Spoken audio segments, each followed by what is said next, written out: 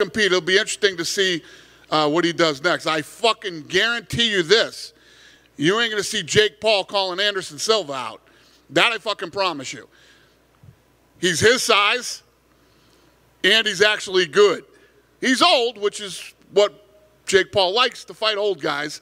But he likes to fight old guys that are too small and, you know, and that are absolutely positively washed up. Just jumping on that, I guess since you ended with the Jake Paul, I guess I'll start with that, even though I wasn't going to bring it up. George Masvidal was kind of jawing back and forth with him. Masvidal's under contract with me. Well, that's you said he is under contract. Yeah. Right, that's the thing, you know, and you got Jake over here just saying, well, just get Dana, let you out. Let Dana, get Dana, let you fight him. Is at some point, do you want to bring a ringer in to take the kid out? Hey, Jake, Anderson's out. Anderson Silva's out. Jake? Jake? Jake?